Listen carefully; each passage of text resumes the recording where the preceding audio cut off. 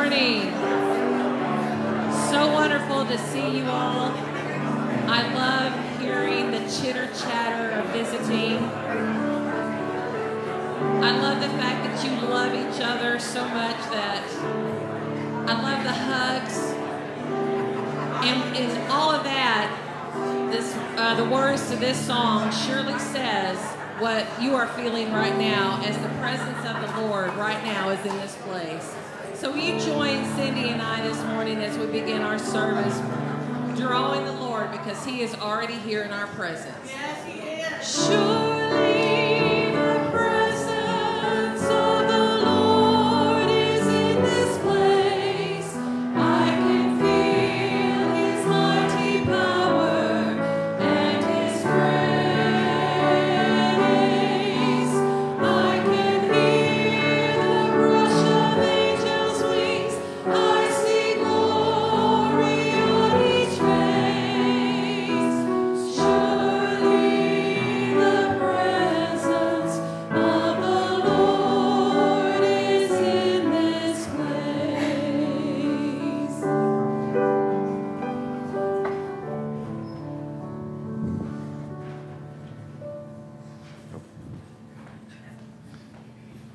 That's me. Okay, all right. That was my cue. All right. Welcome to First Methodist Church. It's a gift to be here with you today and to share in this time. One of our favorite times in the week is when we get to gather together in the presence of Jesus to give Him praise and thanksgiving. I'm Pastor Brady. It's Pastor April. We're grateful you're here, whether you're joining us online or in person. We're so thankful we're here and that today we get to celebrate the love and the grace of Jesus by coming to the table as a tangible reminder of what He's done for us, of His love for us that changes us and fills us and the life that He gives to us. So we're grateful that you're here and that you get to share this time together. We'll continue worship as we stand and sing. Let's continue to worship this morning. Joyful, joyful, we adore Thee.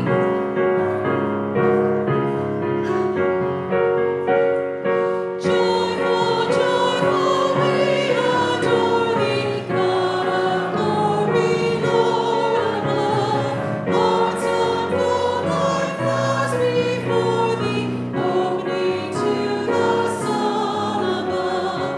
Now the clouds of sin and sadness drive the dark out now.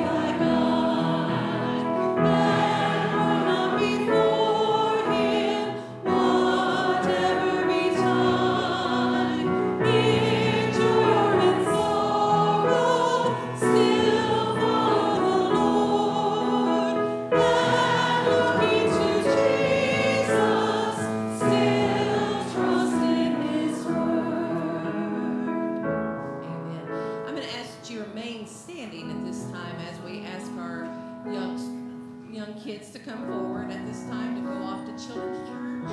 We have some. All right.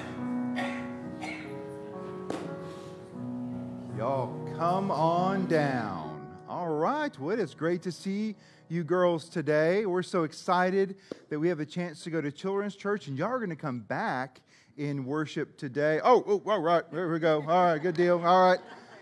Better late than never, right? I love it. I like coming in with some enthusiasm. That's some good stuff.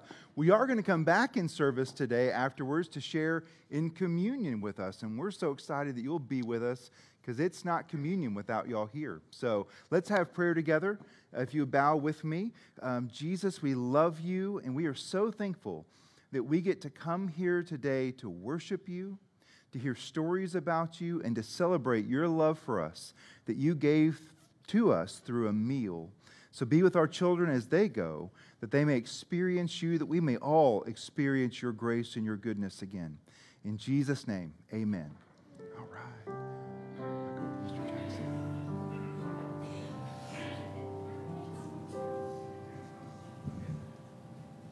Join me in our affirmation of faith.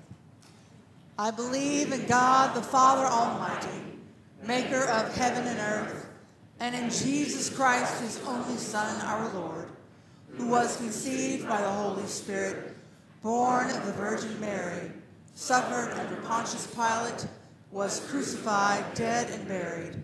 The third day he rose from the dead. He ascended in the heaven, and he sitteth at the right hand of God, the Father Almighty. From thence he shall come to judge the quick and the dead. I believe in the Holy Spirit, the Holy Catholic Church, the communion of saints, the forgiveness of sins, the resurrection of the body, and of life everlasting. Amen.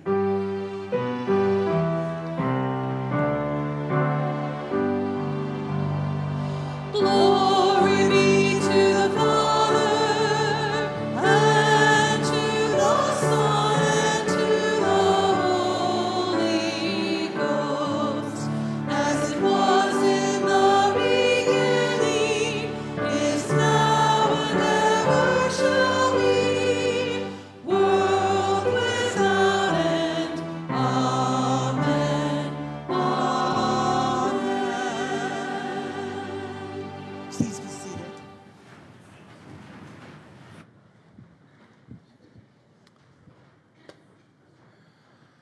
I forgot to announce earlier in the welcome.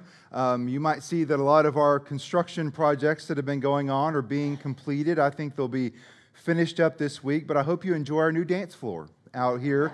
We're going to show those Baptists a thing or two about how Methodists get down. So, no, I'm teasing. That's going to be one of our new welcome spaces. I love that I made April spit her water out. So that's good.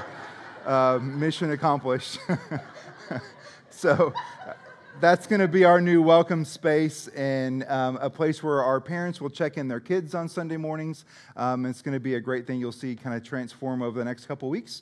But we're excited about the work we're doing to prepare our facilities for some fruitful ministry for the next few years. So it's exciting to see these things. And again, you'll see the campus continue to develop over the next few weeks and months. So we're excited about those changes. Again, all this stuff we've been able to do have been because of your generosity. And so it's amazing to get to do this work and to prepare our buildings, one of our greatest resources for the ministry that we're called to do, of making disciples. We're able to do that because of your generosity. And so thank you for that. Let's go to the Lord in prayer. Father, we know that the church is far more than a building, yet we know that a building is vital for doing the work of making disciples, of having a home base where we can join you in your work of transforming hearts and lives, that we may become a reflection of you, then go out into the world to bring the good news to those who've yet to hear it. So we thank you and celebrate the work that's taking place here, because we know it's more than just walls being knocked down and things being built, God. This is work that's going to happen here where lives are going to be changed by what you do, by creating room for those people who you have yet to call here but plan to do so. So we are excited. We look forward to what you have, and we continue to give just with the expectation that, God, you're going to move, that you long to do great things through your church, and we invite you to do those things through us. Amen.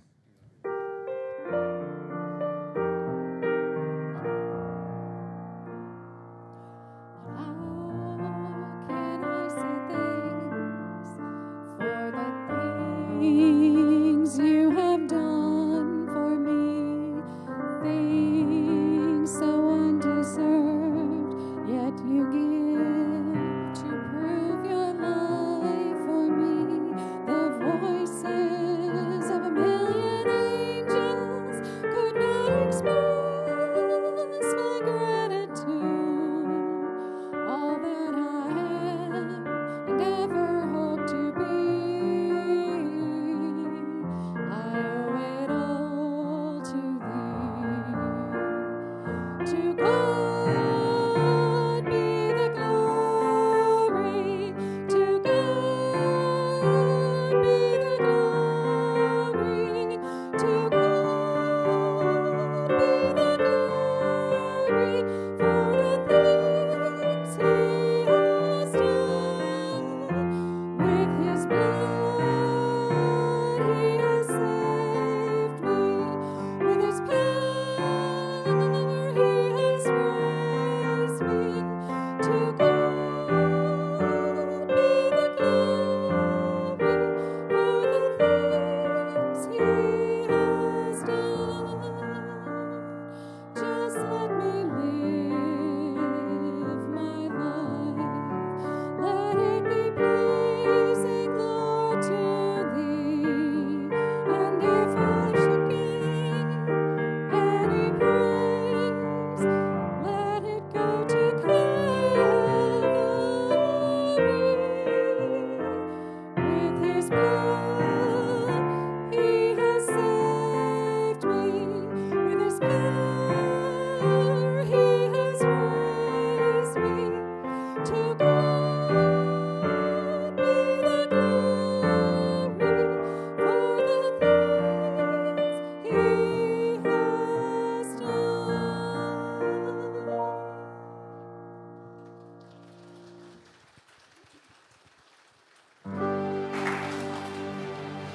Praise God from whom all blessings flow. Praise Him, all creatures here below. Praise Him, all the heavenly hosts. Praise Father, Son, and Holy Ghost.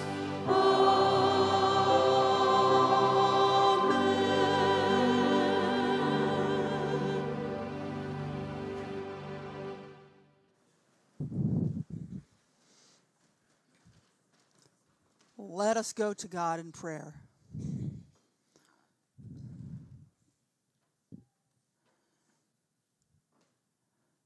Lord, time is moving so quickly.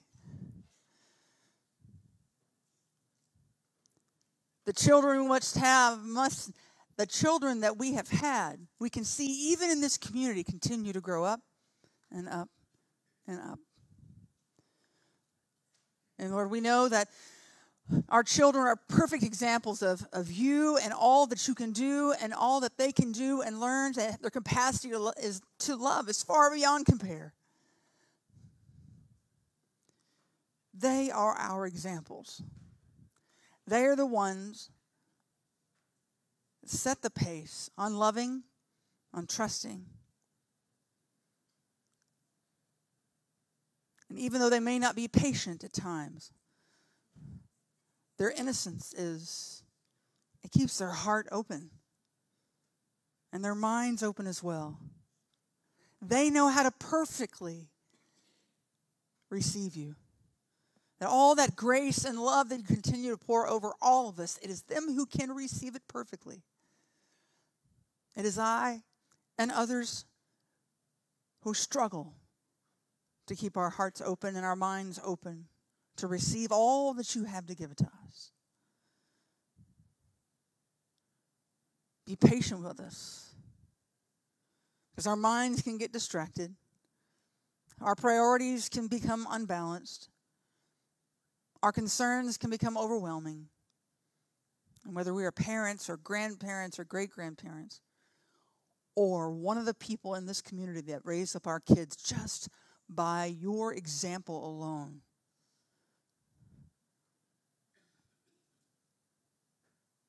we know what happened between our childhood and now. We know that we've let this world get to us, to reside within us, and encourage us to do things in the name of competition and winning. But Lord, we know the true gift is the one that you gave to us. That there's nothing we can earn, nothing we can keep, nothing we can gain here that it can even hold a candle to what you have done for us and continue to do for us. So thank you. Thank you as we learn how to lean on you in all times, not just good or bad, but all of them. Help us to maintain a constant conversation with you, Lord, in such a way that we are always feeling your presence right here with us. Because we know that when we walk with you, Jesus, we know that we can be held safe from harm. That we can hold fast the faith that has been instilled in us. We know that we can be strong and even courageous when we don't want to be. This is the influence that you have on us. Thank you. There is so much to celebrate. The fact that we are never alone. The fact that we can seek healing through him, through you. We are grateful and we are humbled to know that looking up instead of looking down and focusing on our own things, that we can find a way to walk this world well and to live gracious and humbled lives. And maybe, just maybe, Lord, we can be strong enough and represent you enough so that one other person may learn about you just by the interactions that we've had with them. We know that it's difficult to be able to walk that line. And we thank you. We thank you, Jesus, for creating a prayer that you taught your disciples to pray. Our Father, who art in heaven, hallowed be thy name. Thy kingdom come, thy will be done, on earth as it is in heaven. Give us this day our daily bread, and forgive us our trespasses, as we forgive those who trespass against us. And lead us not into temptation, but deliver us from evil. For thine is the kingdom, and the power, and the glory forever. Amen.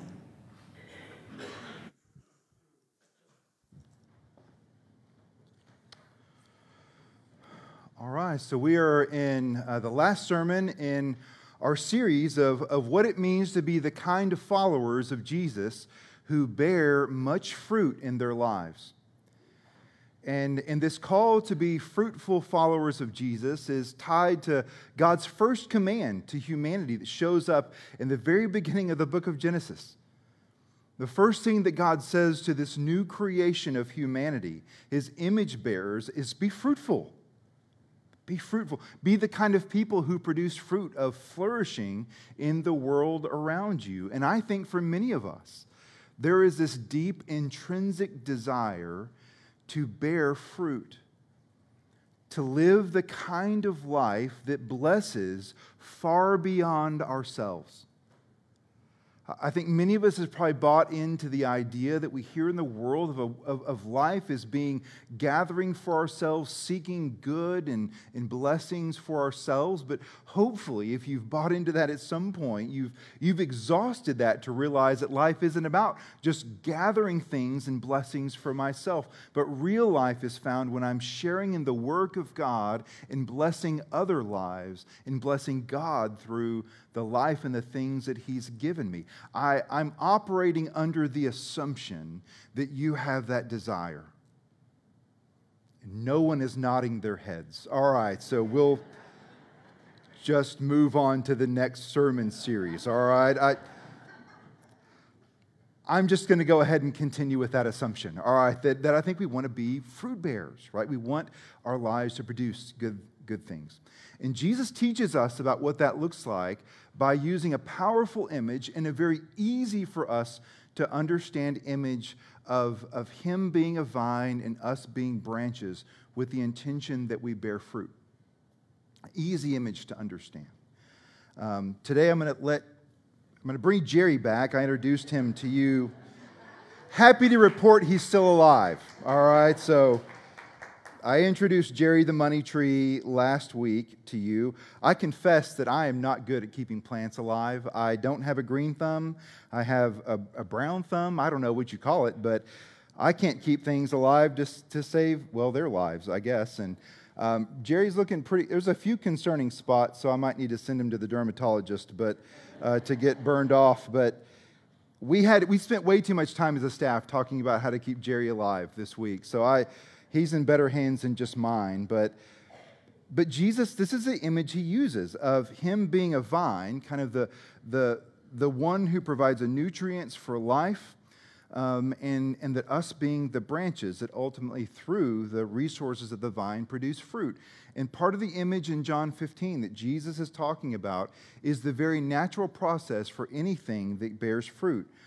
For a tree or a vine, it is that a vine, it will enter a season of rest. A rest is a natural part of the life of a vine. And in that season of rest, a good gardener will come and prune away the places that that are struggling to grow, the places that might need new life for growth. And that out of that pruning and that season of rest comes a season where the plant wakes up and growth begins to take place. And it's that growth that begins to provide what's needed for fruitfulness. And so fruit comes from just the natural process. If we're thinking of us as branches, it's through the natural process of what happens within the plant. And Jesus takes this image to your life and to mine, into our life with God. And Jesus says, if you want to be fruitful, one of the first things that you need to do in your life is you need to introduce rest. Sabbath. Which goes against the grain, I think, in our society of doers, right? We have to do and always be doing something to be fruitful. What Jesus says, and the creation narrative says to us, no, rest is a vital part of fruitfulness. In fact, fruitfulness begins with resting, because resting creates capacity. Without a season of rest, no vine or tree or plant has a hope to produce fruit.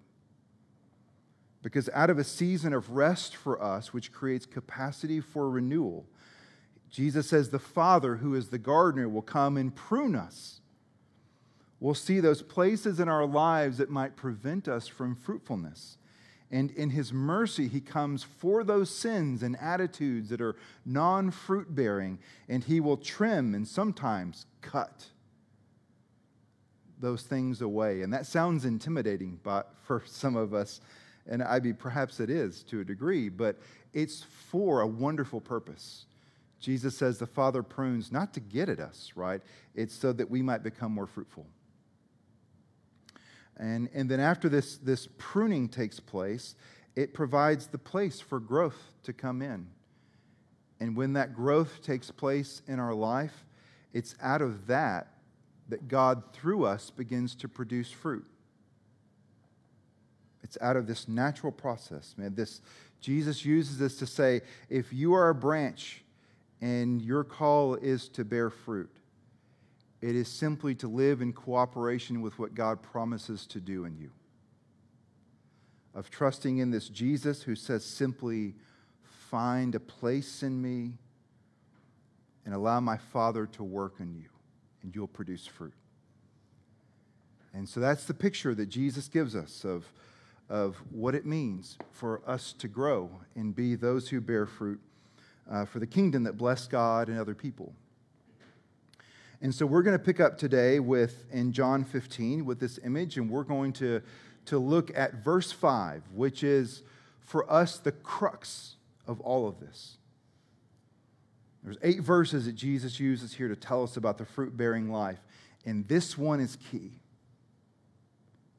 And so let's pay attention to Jesus' vision for what a fruit-bearing life is. Jesus says, I am the vine, and you are the branches. If you remain or abide, if you remain in me and I in you, you will bear much fruit. But apart from me, you can do nothing. Nothing. So one thing that we notice here is that the word abide shows up again. We spent some time unpacking the idea of abiding last week, and we're going to continue to build on that because the whole passage hinges around abiding. In fact, Jesus uses the word abide 10 times in the first 10 verses of John 15. That's how important it is. And there was something that we didn't say last week that I think we have to address this week, because for many of us, we might be associating this. I think oftentimes when we think about our relationship with Jesus, for many of us, the automatic thought is that, well, that is hard. It's difficult to be in relationship with Jesus. There's a lot that goes into that. I feel daunting when I think about my relationship with Jesus. And here's where the idea of abiding speaks to us and hopefully corrects maybe our assumptions in that way.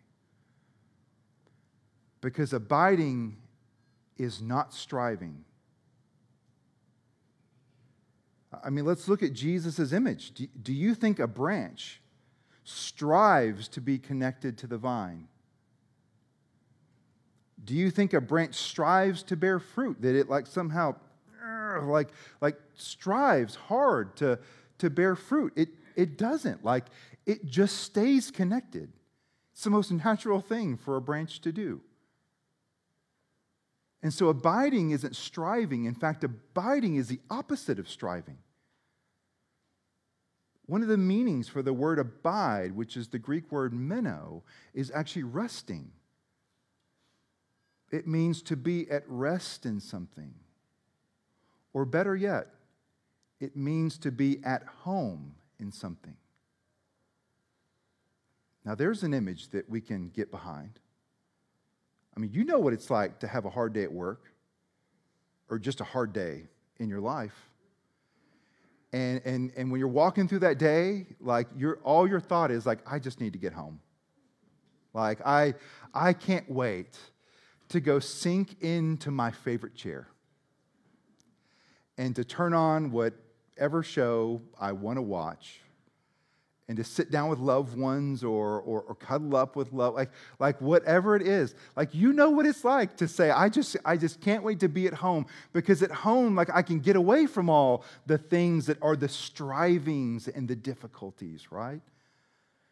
At home is a place where I can just recharge and I can be myself and I'm renewed at home. I mean, my family and I, we just got back from vacation and we went to Colorado, and man, Colorado, when you're trading Texas in July for Colorado, oh man, whoa, that's the temperature is wonderful, there's mountains around you, it's beautiful, and we stayed at an awesome place, and it was just a wonderful time. 8 days of just, it was just good. But even then, we were excited to go home. Because as Dorothy tells us, there's no place like home, right? I mean, you're like, as comfortable as that bed was, but it's not my bed, Like, I'm looking forward to being asleep in my bed and being home in my space. Like, we get that image, and this is what Jesus uses to say, this is what your relationship with God should be like. Not striving, not worrying. Like, Jesus should be a home for you. Jesus should be the reprieve from striving, not the source of it. That Jesus should be the one that we run to. And the way Jesus talks about this resting in Him, He gives you two means of which we rest in Him here in these first 10 verses. Jesus says, I'm a refuge for you through prayer. That prayer becomes not a difficult thing. It becomes a thing that we use because we can't wait to tuck away into Jesus. To run into His presence and to find that renewal in His life beginning to pour into us. And Jesus says the other way in which we begin to abide, we begin to rest or find a home in Him, is actually when His words begin to find a home in us.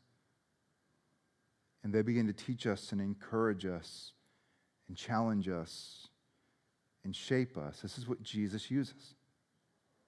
This is how, when we abide, He begins to work it within us. And He begins to be a home, a source of rest and renewal and joy. I think a great way to take and understand what Jesus means by our abiding is to say that we bear fruit for God out of our friendship with God. That's the key. I think verse 5 is what it will essentially say to us. If you want to be a fruit-bearing Christian, if you want to be a follower of Jesus whose life produces good things that makes God smile, right? Like the good things that are going to be celebrated in heaven where God reigns. We bear fruit for God out of our friendship with God. What a glorious reality. And something that we have to understand. And our friendship with God is nurtured through the abiding, the resting, the finding a home in Him. And just in case we're looking at verse 5 and we're still ready to dismiss this and its importance to us, the idea of abiding and what it means for us, look at the second part of this verse here. Because Jesus is going to give us a dramatic contrast between those who abide in Him and those who don't. Jesus says, if you abide in me and I in you, you will bear much fruit. If you don't, you'll produce nothing. Jesus says, if you rest in me, you find a home in me, and you seek me in prayer in a way that I can minister to you. You let my words be a part of your life, that you ingest them. Let's think about the elements of communion. You ingest them a way where they begin to leave their mark on your life and begin to shape your character and your desires. Like if you do this, then you will bear much fruit. But if you don't, if you're not pursuing me in prayer, if you're not allowing my words to shape you and change you, you will produce nothing. I mean, you can have a greater contrast than that. And Jesus says, you know what the difference is between bearing much fruit and none? It's not how smart you are. It's not how much you know about the Bible necessarily. It's not about how much you come to church. He says, no, it's about how much you abide in me. It's about how much you find rest, your soul finds rest in me, about whether you find a home in me or not. And that's it. That's the difference. Whether or not we abide, we either produce much fruit or we produce nothing. And you might be thinking, nothing? That's strong. Like, I can't do anything? Anything apart from Jesus? Well, I don't think it's that we can't do anything. I think what Jesus is saying, you won't do anything of lasting value to the kingdom apart from me. I think that's the way he wants us to hear this. It's not that you can't go do a good thing if you don't believe and trust and walk with Jesus. But when it comes to the things of the kingdom that the Father receives glory from, Jesus says, look, you're not going to do any of that stuff apart from the King. The kingdom work to which you're called is to be done in conjunction with the King, not apart from him. You abide in me, you'll produce fruit. You see what abiding does, what finding a home in Jesus and giving him that place in our lives to minister to us as though we are the 12 with him. What happens in that is that abiding creates overflow.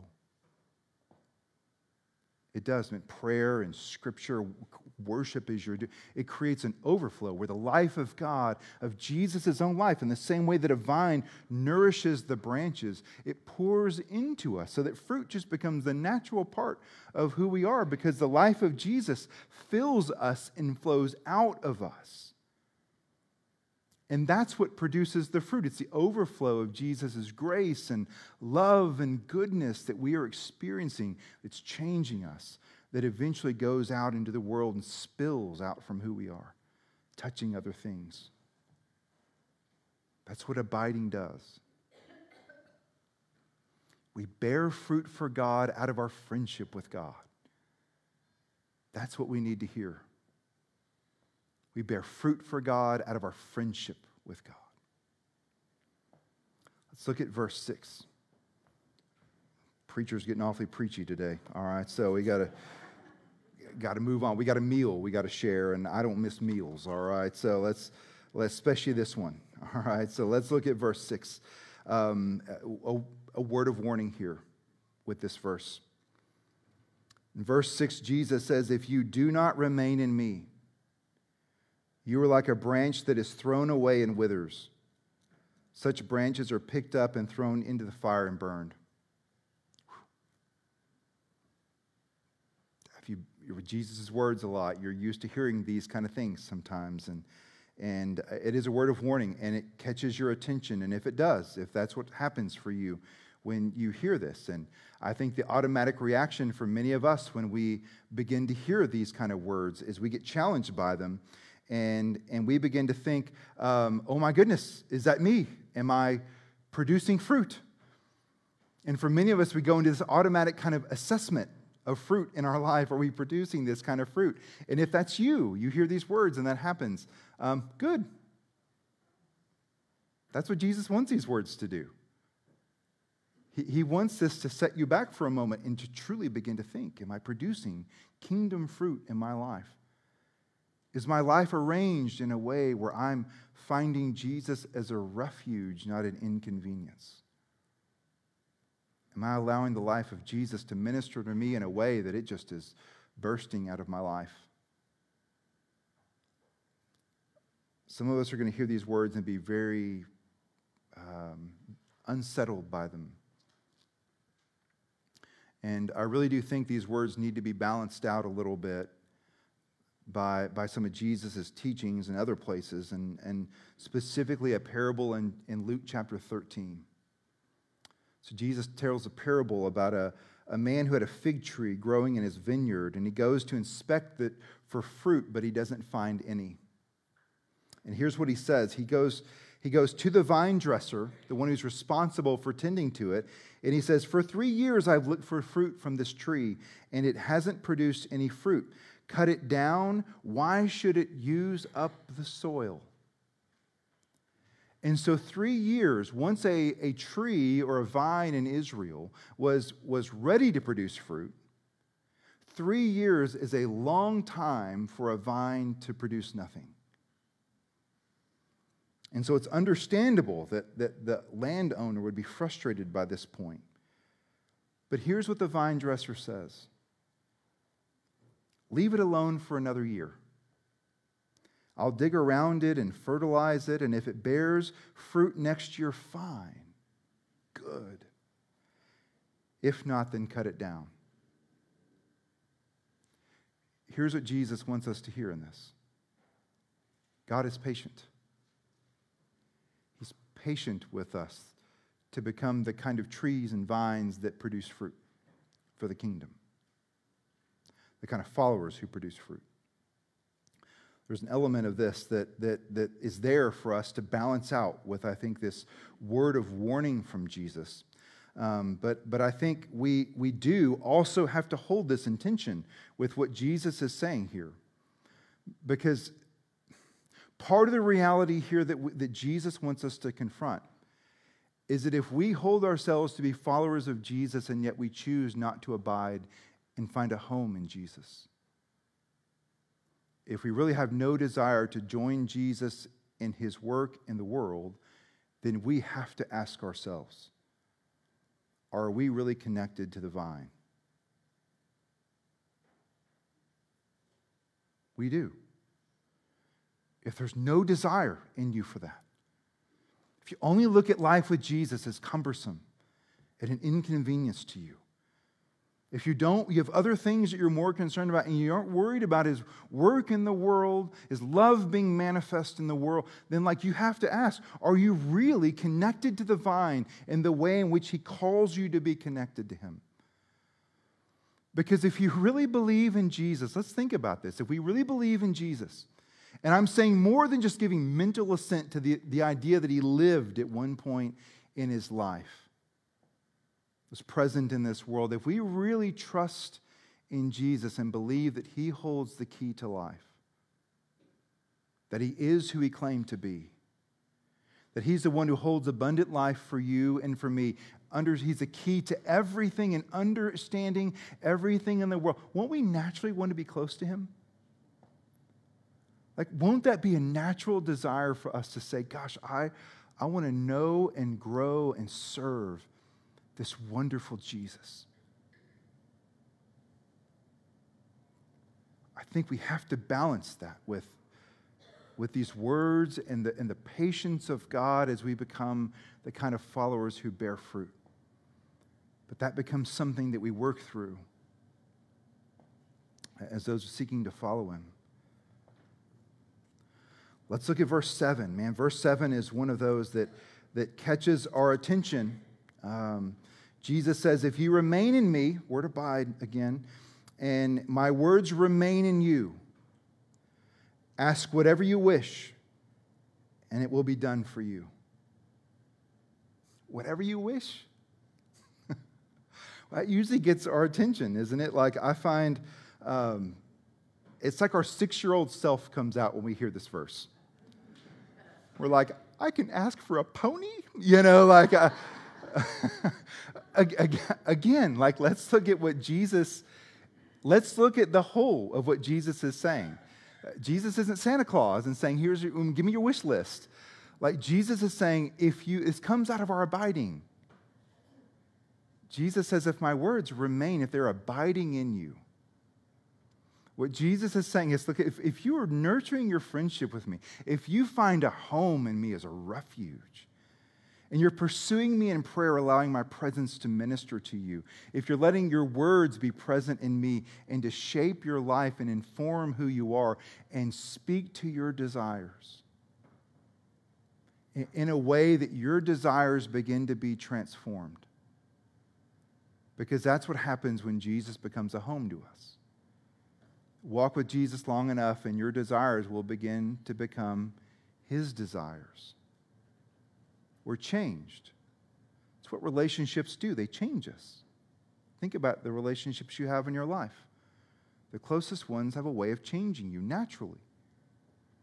And Jesus says, look, if you're abiding in me and your desires are changing, we find ourselves walking in sync together, not in opposition to each other, but in sync together. Oh man, you can ask anything. Ask your desires that reflect my desire, and I'll be pleased to give it to you. I'll find joy in giving you whatever you want. What a wonderful promise to us. Gosh, are we abiding in a way where our desires are reflecting the desires of Jesus that we see in his word? If you find yourself there, man, the will of God is no longer a mystery. It just becomes a part of who you are. And Jesus says, when you do, like there's a freedom and access you have as a believer to my vast and eternal resources. What a compelling verse and challenge to us. Verse 8, Jesus concludes this fruit-bearing life with these words. He says, "This is to my Father's glory, that you bear much fruit, showing yourselves to be my disciples." It's to my Father's glory that you bear much fruit. I think it's worth us looking at what it means to bear fruit. We can't miss this series and not know what kind of fruit our life should be producing. And I'll give you just a few that the scriptures tell us. This is the fruit of God's Spirit, of Jesus' words abiding in us. To bear fruit, Jesus says in John 13, 34, and 35, is to do the works of love that are signs of our discipleship to Jesus. Jesus says, fruit looks like a new command that I give you, which is to love one another. As I have loved you, sacrifice, selflessness, selfless love. So you must love one another. By this, everyone will know that you're my disciples if you love one another, as I have loved you. Your life, if the words of Jesus are abiding and you're walking with the Spirit, is in you, like this is what you'll produce the works of love that Jesus produced. That's the fruit. Another one is a transformed character. Look at Galatians chapter 5, verses 22 through 23. The fruit of the Spirit. What does this produce? Love, joy, peace, forbearance, kindness, goodness, faithfulness, gentleness, and self-control. All qualities of our inner character and life that inform the life that we live. Jesus says, look, my words abide in you. Find a home, like this is going to change you. It's going to change who you are. You're going to find these characteristics will become a part of who you are as you are pruned. It also produces the fruit of praise to God. Hebrews 13:15 says, though through Jesus, therefore, let us continually offer to God a sacrifice of praise, the fruit of lips that openly profess his name. Our praise is a testimony to God's goodness and faithfulness. The scriptures will tell us that it's vital for his people to get together and sing, that it's a testament to one another, and it's a testament to the world around us. And part of the questions I'll ask you, and Lori didn't tell me to say this, but I'm saying it kind of for her, but for us, is what kind of gift are you giving God through your singing? Because I hear the attitude a lot where people go, well, I don't like singing. It's not for me. Not my favorite thing about church. And let me take that on. Because the underlying assumption with that is that you're thinking it's about you. Some pruning there, right? Ouch. Yeah, ouch. Like church is just for you to get out of it what you want to get. Oh, yeah, now you're going, goodness, ooh, that hurts. It does hurt. Yeah, well, good. It should. Like it's not about you. The song you say is not about you. It's not about whether you like it or not. It's not about your preference of me. It doesn't care. It doesn't matter what kind of songs we sing or style of music. Like the song you offer is a gift to God. It's a witness to his goodness, an expression, just words that you feed you of an expression of what he's done in your life. And so it's simply an offering. And it doesn't matter how good you sing or poorly you sing. It doesn't matter at all. It's the offering of your heart to God through the gift of song, expression of joy for what he's done in your life. We get one more song today for you to sing to redeem yourself if you're like, oh, golly. All right. And the last one I'll give you is good deeds. Good deeds produces good deeds. And let me be specific about good deeds. Deeds where the Father gets glory and not you. All right? Not the good deeds where people go, oh, man, aren't they a swell person? for he's a jolly good fellow. Like, no, not those deeds. No, it produces a deeds where people go, man, isn't God good? Jesus in Matthew 5:16 says, in the same way, let your light shine before others, that they may see your good deeds and glorify your Father in heaven. The "and" is really important there. It produces the kind of deeds where people see the glory of God through what you do. Awesome. Awesome. This is the kind of fruit that we should long for in our life, the fruit of praise, the fruit of self-sacrificing love, the fruit of our character beginning to be shaped to look more and more like Jesus Christ in the presence of His Spirit at work within us. And the good deeds that bring the Father glory. That's what He holds out for us. Jesus says the motivation for a fruitful life should be that you long to bring glory to your Father in heaven, aware of all that He's done for you.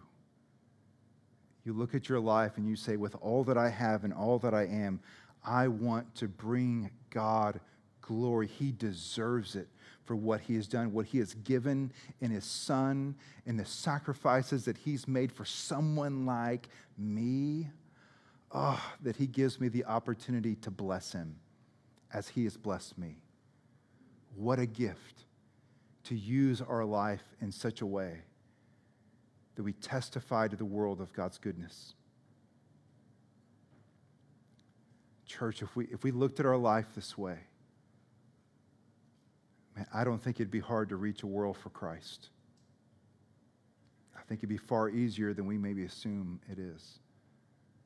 If we ministered out of this overflow and allowed God to produce this fruit, I think we'd see our community, our homes, our world transformed. And that's the hope. We're going to respond in prayer and kind of open our hearts up to this, to come to this table today. So I'm going to invite you to pray with me. Jesus, we thank you so much for being the one who invites us to bear fruit for the glory of God. We have in us this desire to bring glory to God because we know what God has done for us. We're humbled by it. And we feel no need to earn God's love because we know that's freely given to us. But gosh, it is a glorious response to just say, I want to do this for you. And so be at work in us. As we come to this table, challenge our hearts. Challenge those places in our life that need to be pruned and pulled back. Maybe those false sense of thinking. Be it sins, whatever it might be, prune us. Fill us with your life that we may grow and that fruit might overflow out of our life. It's our desire. We wouldn't seek to do this apart from you. We need you, Jesus, for this. And let this meal, where we come to celebrate your love, let this be a means by which you fill us once again with your love and your grace and your mercy, that we might walk away from this table a changed people, ready to go and share this Spirit with the world around us. It's our desire, Jesus, be at work within us. Amen.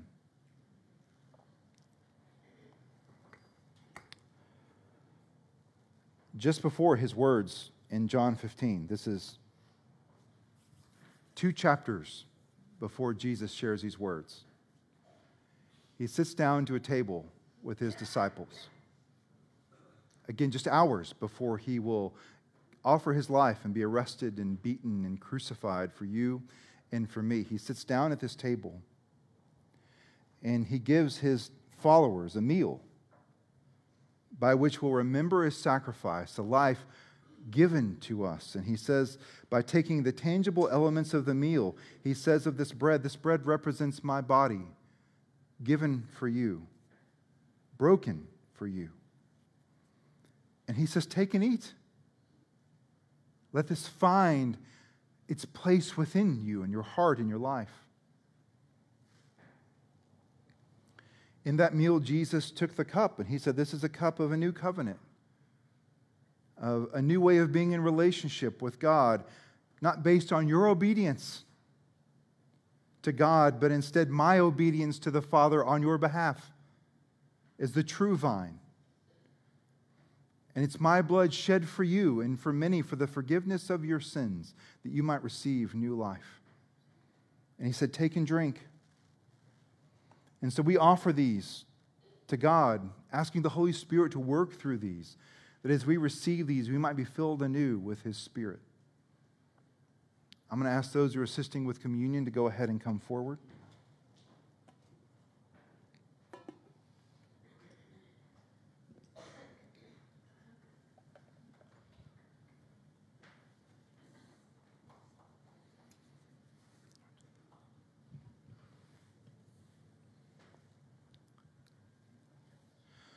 So this is an open table for communion, which means that if you're someone who has put your hope and your trust in Jesus and you're seeking to follow him, you're invited to come and share in this meal. This meal is a gift of his grace given toward us. And so we're going to invite you to come and to share. We'll have you come. The ushers will lead us through the inside aisle to come and receive the gift of the bread and the cup. And you're welcome to kneel here at the altar or just surrounded if there's not space to pray, whatever prayer you feel led to do, and then you'll make your way back to your seat through the outside aisle. But this is a time for the community to come and to respond.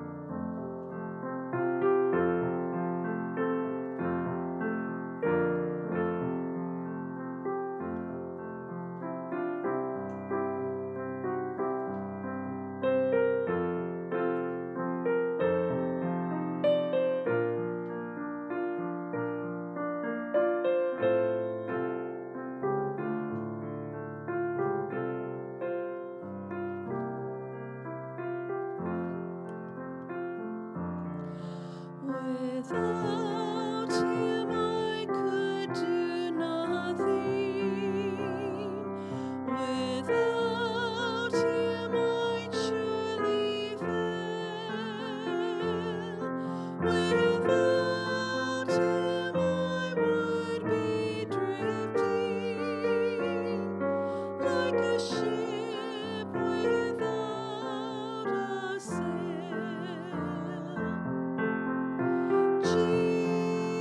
Jesus, oh Jesus, do you know him today?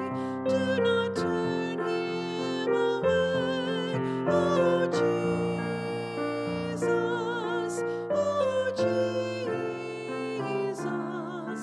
without him how lost I would be.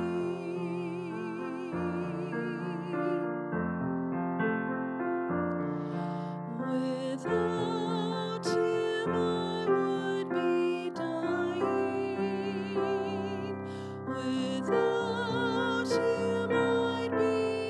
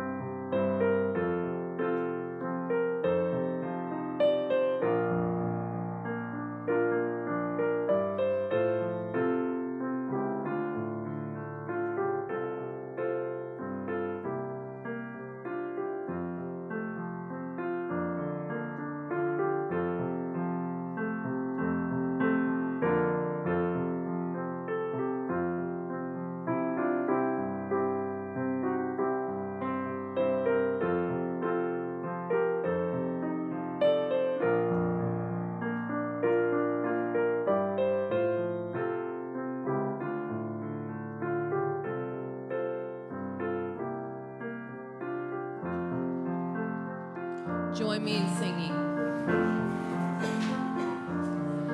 Without him I could do nothing. Without him I'd surely fail. Without him I would be drifting like a ship without a sail. Jesus, oh Jesus, do you know him today? Do not turn him away. Oh Jesus,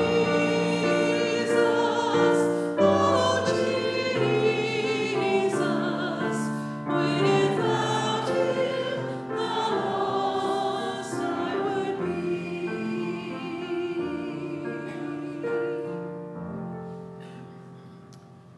All right.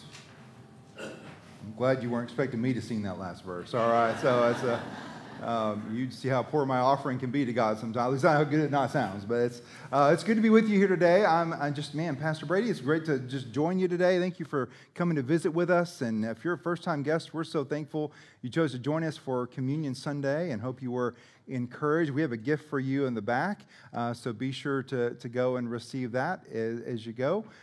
We have just a couple announcements. One of those, we had our garage sale yesterday. I got to connect with a lot of people from the community, which was part of the hope and intention of the garage sale. We also made $6,000, so thank you. Yeah.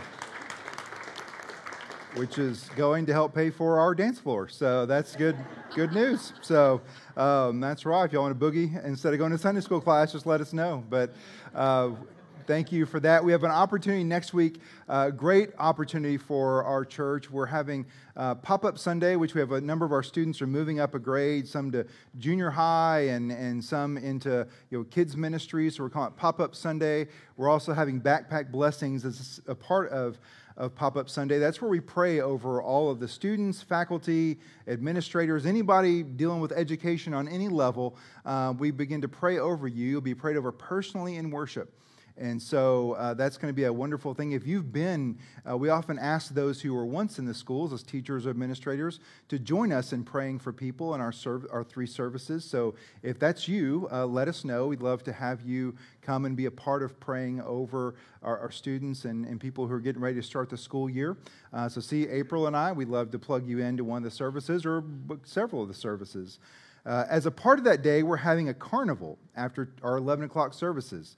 We're going to have food and games. I know what you're thinking. It's August, Brady.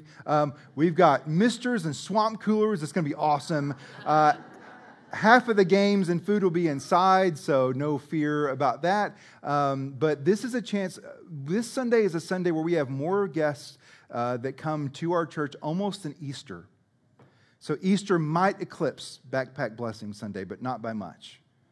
So this is a chance for us as a church to put our foot forward to serve our community, to embody the love of Jesus in this way. So we need you to serve. In fact, we're asking a lot of our families that have kids going to not serve, just to have fun with their kids at the carnival. That's part of what it's for, and to meet people from the community. So that means if you're not having a kid go, then we'd love for you to serve.